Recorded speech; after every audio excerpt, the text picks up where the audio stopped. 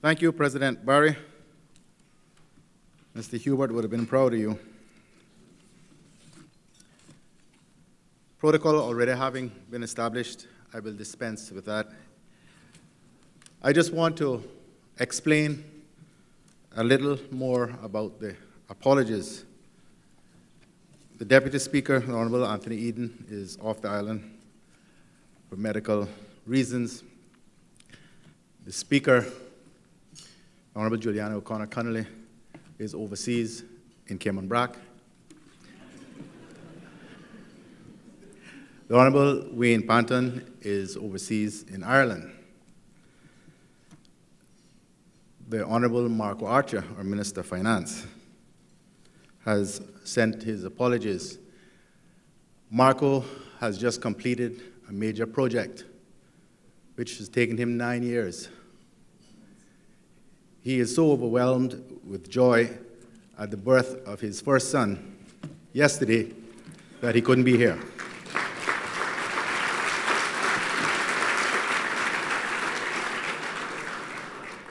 His name is Andreas Joshua Archer. And President Barry, Marco said that if the chamber really cared about the Minister of Finance, they would send his lunch to the hospital where he is still keeping vigil.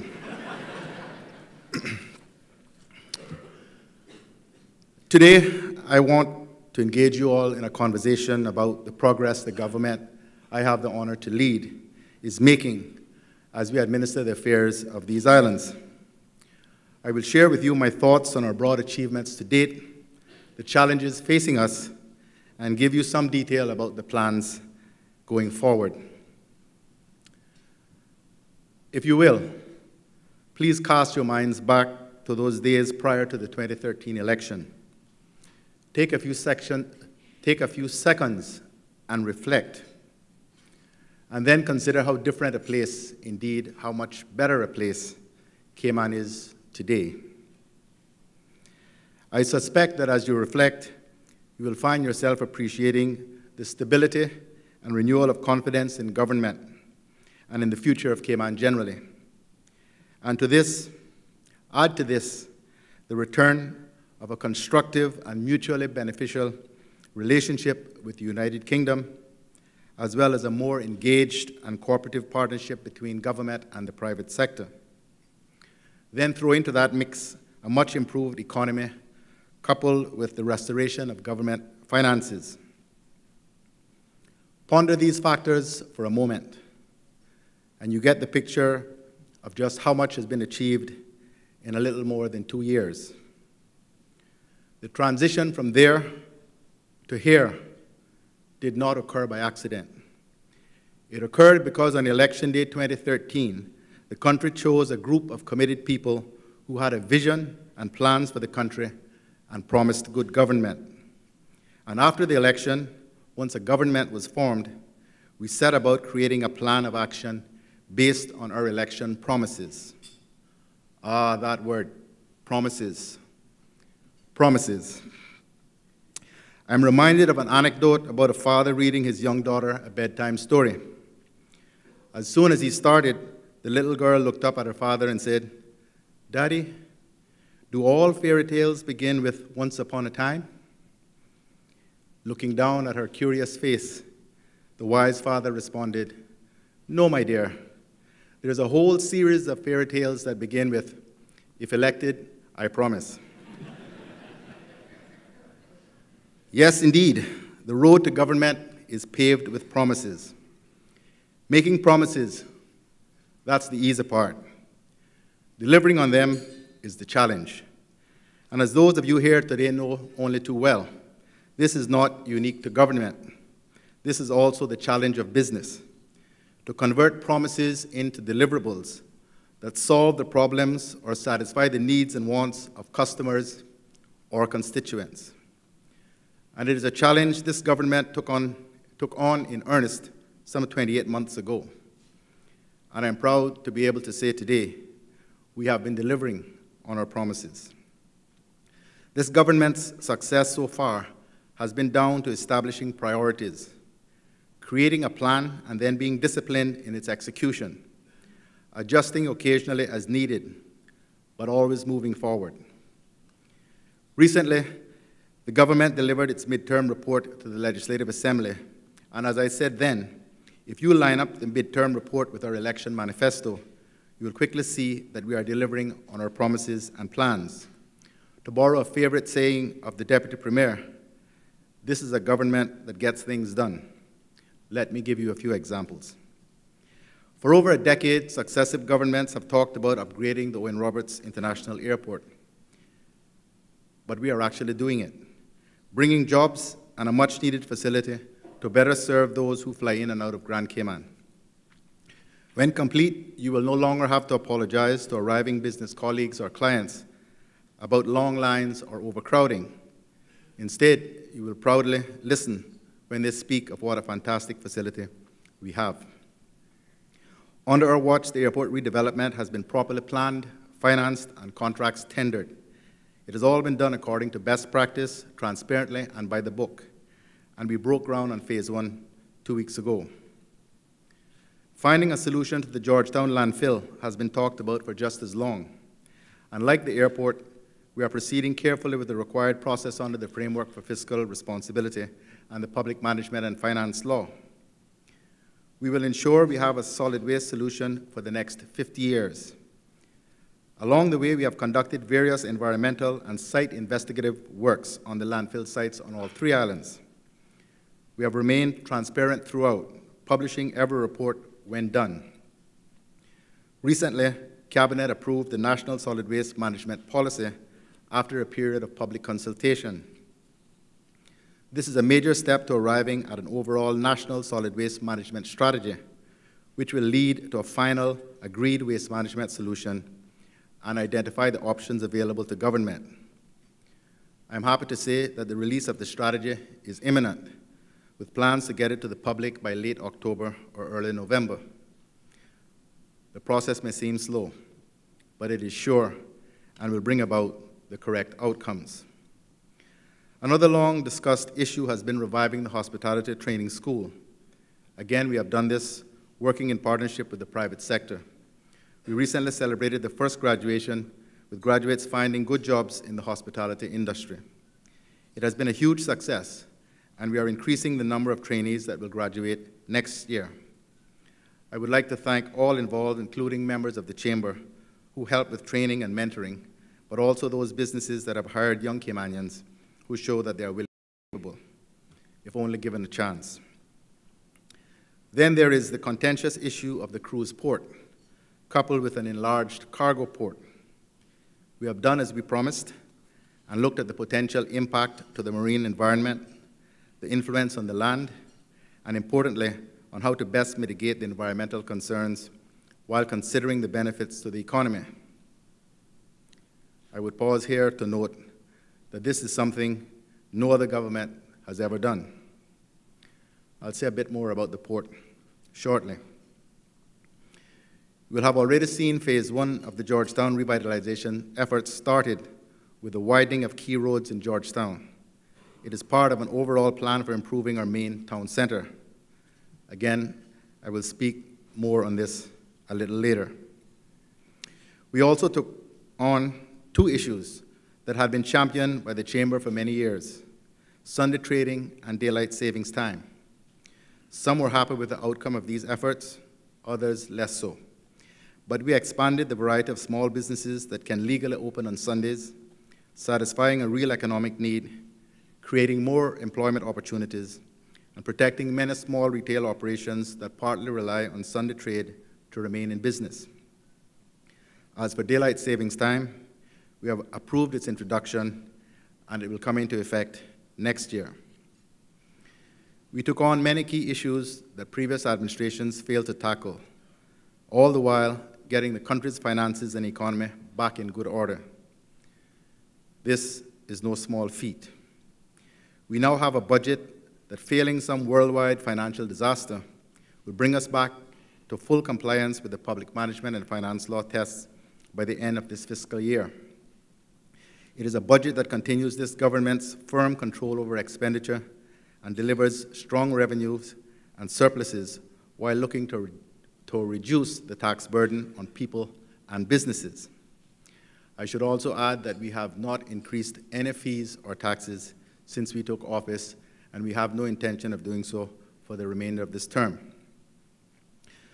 So, President Barra, I hope that helps deal with the concern that you expressed in that regard. Government's net operating surplus has increased from about $56 million prior to the elections to about $124 million at the end of 2014-2015 financial year, and is projected to be $108 million in the current budget year. As striking as the increased surpluses are, they are even more impressive when you consider the almost $70 million given up by government over the past two budgets to accommodate the reduction in the CUC fuel import duty, the 2% reduction in the duty on most goods that businesses import, the reduction on license fees for many small businesses, and other concessions and waivers, as well as the 4% cost of living adjustment for civil servants, and other measures including e-government initiatives and support for Cineco.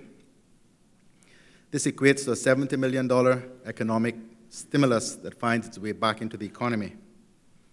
While the duty reductions help lower the price tag on many imported goods, as well as the cost of electricity. This is money that is going back into the pockets of individuals and businesses, and we intend to continue to responsibly lower fees and duties in the next budget as well. We have reduced government's core debt from $575 million at June 2013 to $503 million by June 2016, a decrease of $72 million, including paying off government's overdraft. Government has also established a debt service sinking fund that now has a balance of just over $18 million that can be drawn on to repay loans if needed. You know as well as I do, and President Barra acknowledged this, our economy is no longer at a standstill or in threat of sliding backwards, as was the case in early 2013. Business has improved for large and small companies, and the prospects for further improvements can readily be seen. Our gross domestic product grew by 2.1% in 2014 and is expected to grow by a further 1.7% again this fiscal year. That is a reasonably acceptable rate of growth given the uncertainties that remain worldwide. In July 2015, the International Monetary Fund forecasted that the United States, with its huge, diverse economy, will have GDP growth of about 2.5% this year. We have an economy where stay-over tourism numbers continue to grow, with the 2014 air arrivals of 383,000 being the most air arrivals we've had for 14 years. And air arrivals for this year continue to be good, with more than 280,000 visitors up to the 31st of August. Cruise arrivals have also grown, with 1.61 million arrivals in 2014, an increase of almost 234,000 passengers over 2013. Indeed, 2014 was the highest number of cruise arrivals since 2007, a result of an improved relationship and dialogue with the Florida Caribbean Cruise Association. It didn't just happen by chance. And up to August of this year, we have already seen more than 1.1 million cruise visitors in Grand Cayman. This is a vital industry to many people and businesses in our society, and we have to ensure its continued success and growth.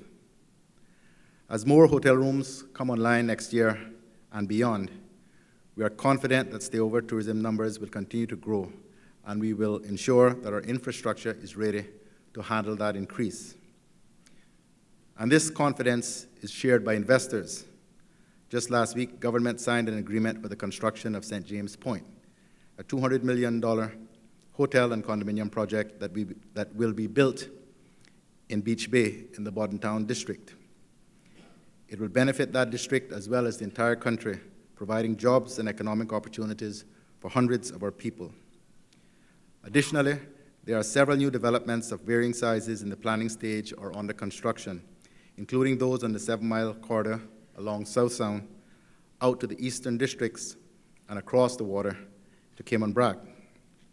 Developers from small to large have seen the improvement in the economy and are preparing for an increased demand as condos sell and tourist arrivals increase. This will help provide jobs and further enhance the economy, as well as generate good government revenues.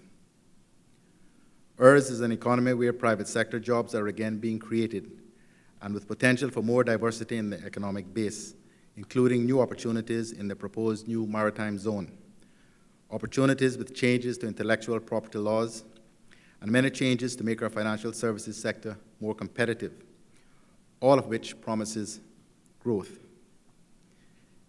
It takes time to rebuild, but we, government, and the private sector are doing well. But the indicators show that even with the improvements of the economy over the past 2 years, there's additional work to be done to ensure that more Caymanians have the opportunity to compete for the jobs for which they are qualified. I am happy to take on board any criticism around what government can do better, and happy to consider any suggestions the Chamber may have. But in the spirit of partnership, the Cayman Islands Chamber of Commerce and its business members also have a responsibility to ensure that Caymanians who are capable and willing to work are treated fairly and have opportunities for employment and advancement. Together, we can solve this challenge. But let there be no misunderstanding. While we will continue to work with business to help grow the economy and create jobs, this government will not sit back and have Caymanians who are willing and capable to work be passed over. We recognize and value the contributions of all who work to help us build this economy. But with almost 22,000 work permits on record, it must be possible for businesses to hire more Caymanians. Besides employment for Caymanians, there are other challenges we face. For instance, the current grave concern that money transfer agencies no longer have access to Cayman banks. The reasons for this are complex, but essentially revolve around perceived risks posed by overseas regulators concerned that terrorists looking to fund their illegal efforts use money transfer companies. Those same regulators are also concerned that money transfer companies may also unknowingly be used to launder money. The increased scrutiny from authorities is especially focused on countries with a large volume of money transfers. Cayman, for instance, is reported to have $180 million in remittances annually that are sent from Cayman to Jamaica, Honduras, the Philippines, the USA, and elsewhere. As a result of this, the main bank servicing the money transfer businesses decided that the risks involved in continuing banking arrangements for money transfer businesses were too great. In addition, another local bank was forced to exit the business because of similar concerns by their correspondent bank in the US.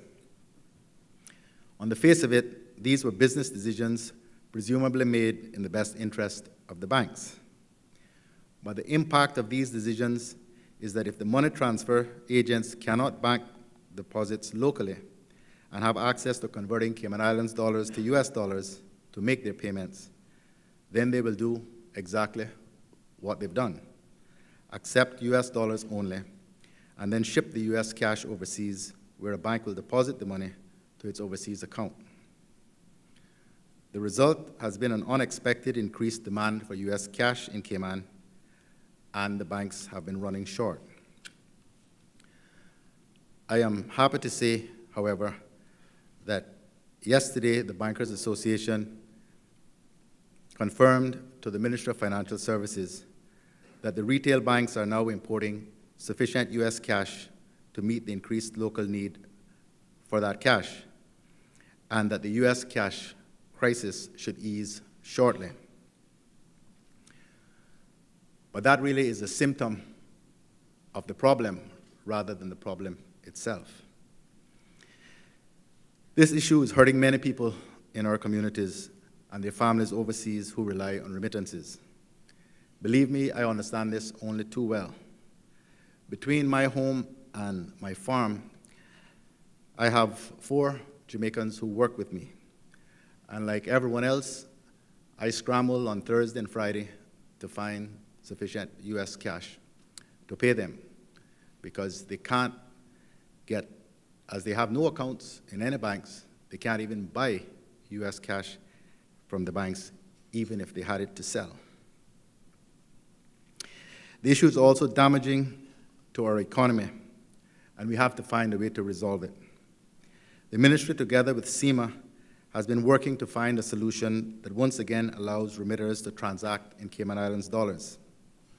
This really requires a commercial solution or a combination of commercial solutions, and government is doing everything we can to facilitate a resolution. We have already made some key decisions, and I am optimistic that we will be able to announce at least a partial fix of the situation very shortly. But because of the extremely sensitive nature of the commercial negotiations that are underway, I regret I cannot say more about this at this particular moment. All I would wish to caution is that you do not believe the doom and gloom you hear on certain talk shows, radio talk shows, or the proposed solutions being so glibly expounded. If only it was as simple as they suggest. The Chamber has also highlighted to us the issue of Class B banks, who are also facing challenges in retaining local bank accounts. I can say that SEMA and the Ministry are very aware of this, and as such, the Ministry has already contacted the Chamber's chair of the committee that is focused on this matter. In the near future, the Ministry will coordinate meetings with Class B banks that have concerns in order to better understand the nature of those concerns and figure out how best the Ministry and government can assist. So here we are. While we face challenges, we also have a record of accomplishments that everyone in Cayman can be proud of. We have less than 2 years remaining in this term, but I can assure you that your government is not sitting on its laurels. We know that there is still much work to be done, and we are pressing on with a renewed sense of urgency. Let me share with you some of our plans and pledges going forward. I mentioned earlier the progress that we have made regarding our waste management plans. But we will not sit and wait for a final strategy document to advise us on what everyone already knows. The solution must include plans for more recycling and composting. So government is moving forward with an expanded recycling program to collect waste papers, plastics, metals, and glass, and keep them out of the landfill. A request for proposals will go out in October for the private sector to collect and process recyclables at the beginning of next year. In addition, a new program to process yard waste by composting and mulching will take place at the Georgetown landfill, where most of the yard waste is already being delivered. The finished compost and mulch will be used for gardening and farming. We are also tackling the current unfair liquor licensing regime, and a new liquor license bill will be taken to the Legislative Assembly at the next meeting, which commences on the 14th of October. This will remove the ability for liquor licenses to be treated as commodities to be leased and sold, and thereby remove that black market, and will allow a level playing field with regard to businesses that need these licenses to operate. Chamber members in the industry will appreciate the significance of this change. Another change that Chamber members may appreciate is that Cabinet recently agreed to enhance the visa regime for Jamaicans traveling to Cayman by introducing a 10-year visa.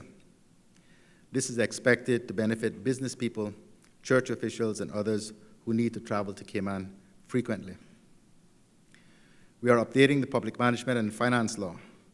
One planned improvement is for government to move to multi-year budgeting, with the fiscal year being aligned with the calendar year. The amendments to the public management and finance law will be debated in the Legislative Assembly when we meet next month. Also to be debated are amendments to the builder's law that updates the legislation from 2007, which never was brought into force. This law will ensure proper qualifications and expertise of construction firms. Accompanying regulations will create registration categories from general contractors to tradesmen. Government has revamped the Government Guaranteed Home Assisted Mortgage Program and is relaunching it next month. We are working with local banks which have agreed to earmark between $50 and $60 million for GGHAM mortgages. I wish to thank the banks for working with government to assist first-time Caymanian homeowners. On the wider issues, we are delivering on our manifesto promises of education improvements, introducing a minimum wage, delivering on electoral reform, working with and encouraging business, improving employment, and revising the labor and pension laws. I really appreciate the Chamber's feedback on the labor and pensions law changes. As you know, we have extended the public consultation phase because we are interested in having true discourse. We are open to dialogue on this so as to ensure that we get the best bill possible that protects the rights of employees while ensuring that businesses are also treated fairly. Getting that delicate balance right is of critical importance, and the government is under no illusion at the difficulty this poses. Without wishing in any way to detract from the seriousness of this matter, I believe this is one of those issues that U.S. Vice President Joe Biden must have had in mind when he said, if we do everything right, if we do it with absolute certainty, there's still a 30% chance we're going to get it wrong. E-government is also a priority. Just last week, we entertained a group from the Estonian E-Governance Academy. They held informative workshops to share with us what Estonia has done to catapult that country to the role as world leader in e-government initiatives, and we learned much. We are now looking to build on the e-services already in place and ensure that we move as one government and prioritize e-government initiatives that improve government services and better serve residents and businesses. One of the takeaways for me was their emphasis on the need for government systems and data to be secure and trusted. In today's world, as we have all seen, achieving cybersecurity and data protection is not a single destination, but a continuous journey. And I have advised the staff in the Ministry of Home Affairs to ensure that there is a sufficient, urgent focus on data security across government. There is no place for complacency or second best when it comes to security and public confidence, for which government has responsibility. In terms of electoral reform, I can say today that I will shortly move the necessary motion in the Legislative Assembly to adopt the Electoral Boundary Commission's report in full and to introduce one person, one vote, and single-member electoral districts in time for the next elections. We are moving to improve the green space in Georgetown, including a new seaside park area in South Sound and a park in the vicinity of the old glass house. Plans for both are at an advanced stage, and a major business, who's a member of the Chamber of Commerce, has agreed to fund the Glasshouse Park. I wish to thank them, even though they are yet anonymous. It is expected that this will be completed next year. Phase 1 of the Georgetown Revitalization Project will continue, with new roads being introduced and existing roads enhanced to take the traffic away from the waterfront and town center. The next major road to be built will be the extension to the Linford-Pearson Highway, extended in the sense of 2 more lanes from Bobby Thompson Way down to the roundabout by the Lions Center. It is anticipated that the public, including the business sector, will shortly be asked to add their voices to what is being proposed so we can have a plan that will provide true economic and social renewal for Georgetown, including the introduction of mixed-use buildings in the town center. The renewal of Georgetown will help bring businesses, jobs, and added opportunities back to the capital. Part and parcel of a renewed downtown Georgetown is cruise ship berthing and enlarged cargo facilities. The environmental impact assessment has indicated that while there will be some damage to reef structures in the immediate vicinity of the harbor, the project will not bring any harm to 7 Mile Beach. This was a major concern that has now been put to rest. The assessment also indicated other possible impacts to the marine environment in that area and advised how best to mitigate any damage. The economic benefits reports have also provided good insight and are helpful to government. What was also useful to elected members was public representation, including meetings with individuals on either side of this issue. While Cabinet is still to make a formal decision, which is expected over the next few weeks, I can say today that government has considered the matter carefully and has agreed on the merits of building a cruise port and an enhanced cargo port, and to allow the project to proceed to the next stage. The next stage involves discussions with the Foreign and Commonwealth Office, government, and cruise companies, which are needed regarding the design of the piers and the structure of the project's financing. The cruise companies must have major skin in the game, as they are needed to guarantee the necessary volume of cruise passengers over the financing period. I hasten to add that there will not be dredges in Georgetown Harbor tomorrow or next week or next month. Instead, we will proceed carefully and seek to do whatever it takes to ensure the minimum environmental impact. We will take the time necessary to plan and engineer the building of the piers, including planning any logistics, and to look carefully at mitigation methods. In considering the engineering of the piers, we intend to carefully assess whether the current design elements, including the alignment of the piers, can be further improved to reduce the impact of dredging. The project will not only help safeguard our important cruise business into the future, but it will also enlarge our cargo port. Both will protect existing jobs as well as bring many new jobs during the project phase, leading to many hundreds of more jobs well into the future. I have heard what those who worry about the environmental impact have said. But one thing is certain in my mind. Economic benefits aside, if we continue to anchor cruise ships in the Georgetown Harbor as we have done these past 40 years, in a decade or two, there will be very little coral there for anybody to enjoy or argue about. We, as a government, are being called upon by the proponents and opponents of a cruise port to decide on protecting the environment or protecting the economy. Life is seldom so cut and dried, but we firmly believe that our approach will find the right balance. The decision to be made is not whether we want to build cruise berthing. The decision is whether we want to remain in the cruise business in any significant way. The decision is whether the many hundreds of people and families who today rely on jobs created as a result of cruise tourism will have those jobs next year and in the years to come. Our view is that we have spent 40 years building an important cruise tourism economic driver, and we are duty-bound to ensure that we do not sit still and allow it to move to Cuba or other destinations in the region. As an indication of how important this is to our economy, from cruise year May 2014 to April 2015, there were 1.45 million cruise passengers who visited Grand Cayman.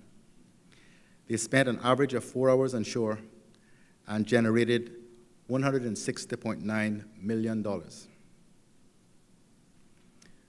Further, it cannot be ignored that of the 22 countries in the Caribbean and Central America at which cruise ships currently call, the only one that does not have or is not in the process of building cruise piers is the Cayman Islands.